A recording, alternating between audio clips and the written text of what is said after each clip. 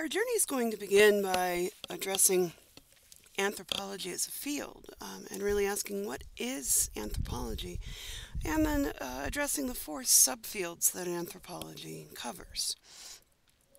So, to define anthropology, it is the study of the human species and its immediate ancestors. Now, we have to ask, who are our immediate ancestors? Well, we will offer a broad view about humanity.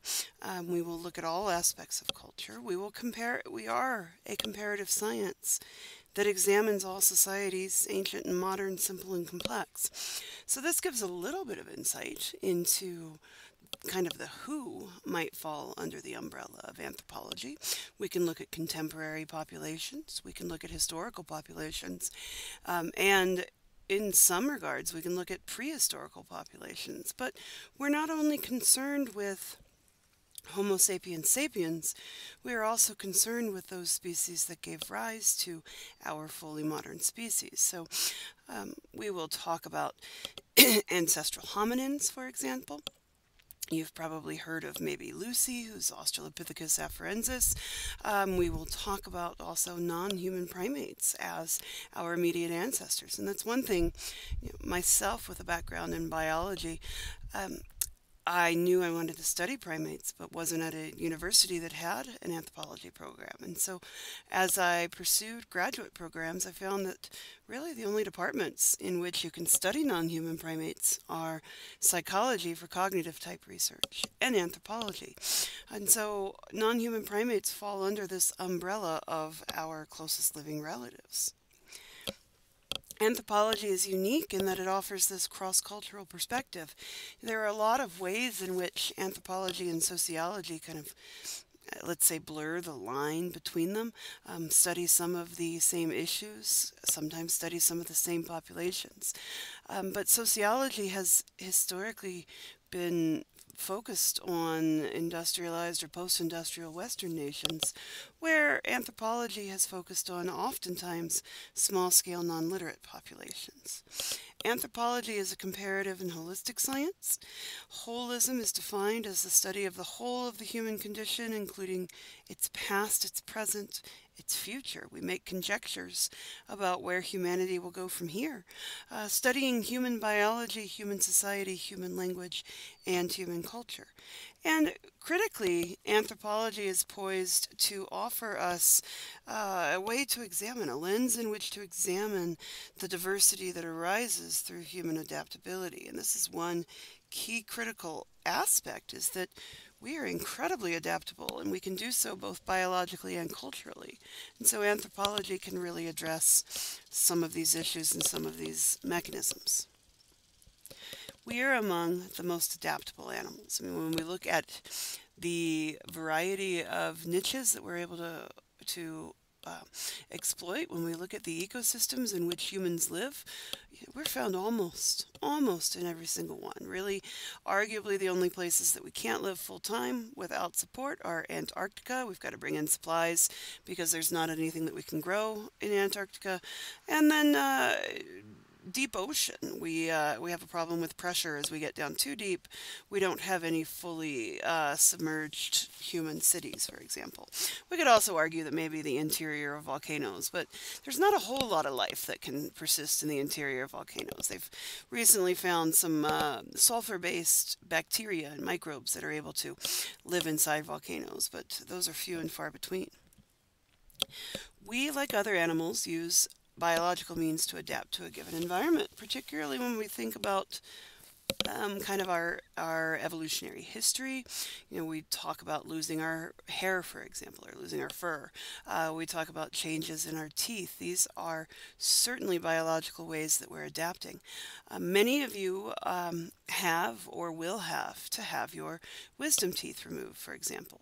We'll talk about wisdom teeth in the context of ancestral hominins, and wisdom teeth were necessary because by the time we reached about 18 or 19, we'd worn down our other molars. And so we now, though, we've relaxed that selection pressure on wisdom teeth because we cook our food, because we eat processed foods. And so we've now got a full third of the population that doesn't even grow wisdom teeth. We are unique, however, in and utilizing cultural means of adaptation. We are not the only cultural species. When we talk about the origins of human culture, we'll talk a little bit about what non-human primates express with tool use, with large-scale cooperation, with greeting displays, etc.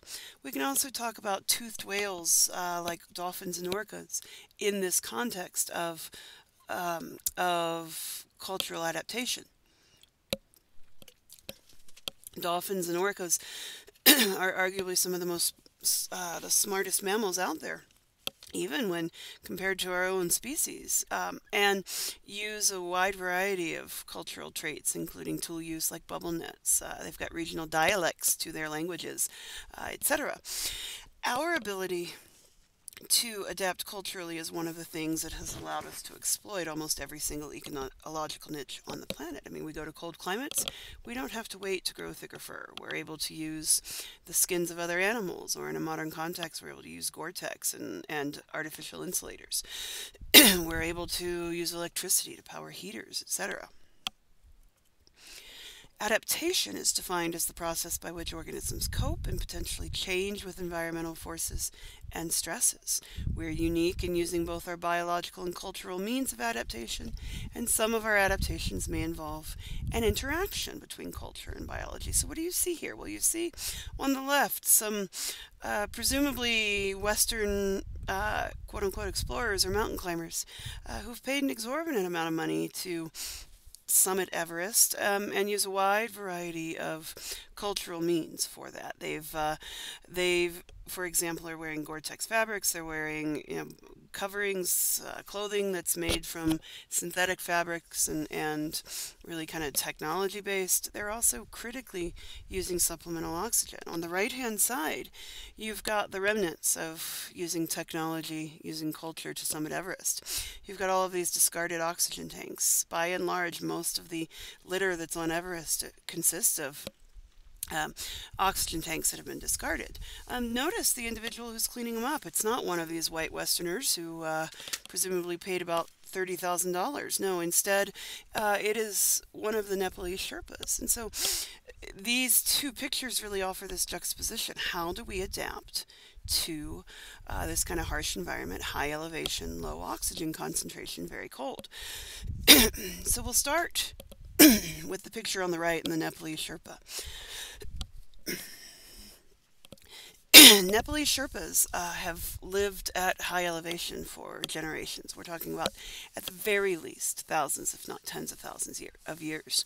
And so this history, this kind of ethnic history of living at these high elevations has given them a unique suite of biological or genetic adaptations. This includes a different body build. Sherpas are short and stocky, whereas if we were to look at the Maasai in the savannah of Kenya, they would be very tall and lean and lanky. Think about some of the Kenyan marathon runners. Sherpas are stocky and have a barrel chest. Being stocky and kind of shorter, it decreases the surface area through which body heat can be lost. Having this large barrel chest means that with each breath, lungs are able to expand even wider, so more oxygen is able to be brought in. These Sherpas also face a developmental adaptation, which is biological in nature.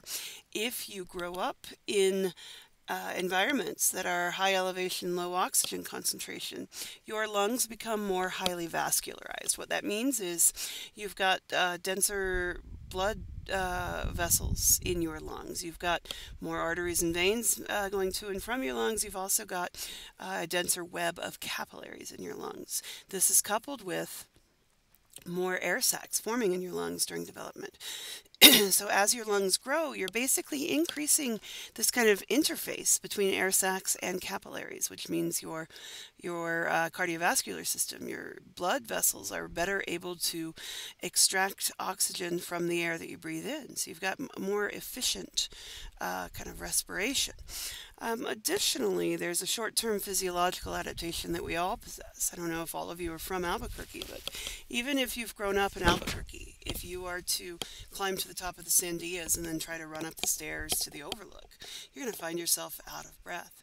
Places like Albuquerque, Boulder, Denver are places where people who are endurance athletes often come to train. They do this because when you train at high elevation, you change the density of your red blood cells per unit volume blood. And so by training for an extended period of time, it takes about 2 to 3 weeks of lower kind of athletic competency or athletic output. But after that point, your red blood cell density starts to adapt to a lower oxygen environment. And so effectively, you are naturally blood doping. You are increasing the number of red blood cells that you find per unit volume blood, which means you've got more available sites for oxygen to bind to the hemoglobin in those red blood cells. So you're able to harness more oxygen from any environment, but particularly this oxygen poor environment.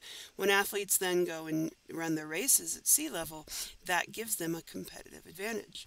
And then lastly, our cultural or technological adaptations to high elevation, low oxygen concentration. We've talked about those. We've got artificial kinds of synthetic fabrics that keep us warm. We've got supplemental oxygen. Even if you're flying in an airplane, we've got pressurized cabins that allow you to breathe normally, and in the event of a loss of cabin pressure, we've got oxygen masks that drop from overhead. Social and cultural adaptation has become increasingly important for human groups over time. The rate of cultural adaptation has rapidly accelerated over the last 10,000 years. Well, what happened 10,000 years ago? It was the advent of food production. The cultivation of plants and the domestication of animals developed firstly around 12,000 to 10,000 years ago. And so what this did was dramatically change the human diet, also dramatically increased human population density. And we'll talk about the whys of that a little later in the semester, but cumulatively what that does is frees up some people from the process of production. In agricultural economies, you don't need everyone to work in the fields, particularly as you develop agricultural technology like plows and such. You're able to concentrate the effort perhaps of farmers/peasants on producing food, and you're able to free up people in middle class to upper class to pursue a variety of endeavors, to pursue art, to pursue mathematics and science, music, architecture, etc. We see the first civilizations develop around 6,000 to 5,000 years, and with this we see disposable wealth. We see exaggerated advertisements of disposable wealth, like monumental architecture, like the pyramids, etc. We also see a rich development of occupations, what we call occupational specialization. We see the rise of the merchant class, we see artistic endeavors, etc. Then in the late 1700s, early 1800s, we innovate industrial production. We go through the Industrial Revolution, and so this rapidly changes, again, kind of the way that human culture presents itself. It creates new job opportunities. It shifts our reliance economically away from agriculturally produced goods. We're able to start industrially producing mass quantities of consumer products.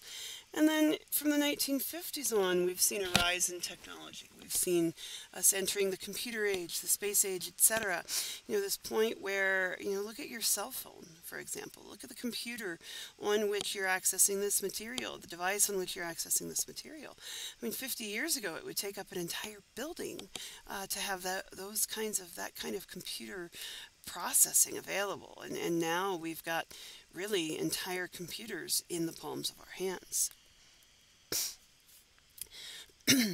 Anthropology tackles human adaptation and human biology with this biocultural perspective. We're not looking solely at the nature part of nature versus nurture. We're solely at the nurture part of nature versus nurture. Instead, we are combining biological and cultural approaches to a given problem. So we talked a bit already about how this might change. Sherpas don't need to use supplemental oxygen to summit Everest, whereas Westerners, Europeans, Americans do. There are key environmental forces that determine how our bodies grow and develop. Think about nutrition and energy expenditure in growth and development. We know, for example, that competitive gymnasts, competitive ballet dancers, endurance runners, etc., have a very different body build than people who don't engage in that kind of endurance training and strict dietary regimens. We know that participating in competitive gymnastics and ballet can cause girls to delay that age at which they hit menarche. They start menstruating early or they start menstruating older. They delay kind of this entry into adolescent and adult development. Think about the growth of obesity in the United States today, right? We have plenty of calories at our disposal. We're changing our microbiome. We're changing kind of the way that we process food, the way that our bodies process food, and this results then in a higher deposition of fat around our abdomens. Cultures also relax some selection pressures on human biology. Many of us rely on assistive devices to be able to achieve visual acuity, i.e., we need glasses and contacts. If we were living as hunter-gatherers and we had poor eyesight, we would not be successful. We would either be culled from the group through like infanticide or something, or we would not be chosen as mates, particularly for males, because they'd be very unsuccessful as hunters if they're not able to see the animals they need to track. We can also see that cultural standards of attractiveness and propriety influence participation and achievement in sports. We really, over the past 20 years, have really opened the door not just to allowing and giving access to girls to play sports, but in really this massive cultural acceptance. It's now acceptable to have what we would call an athletic physique. We don't need to have the soft curves of Marilyn Monroe. We don't need to have even the very thin, almost bony physiques of supermodels in the 1970s, like Twiggy. We are allowing women to have some curves, but also embracing the idea that women can be strong, women can be fit, women can be athletic. This varies cross-culturally.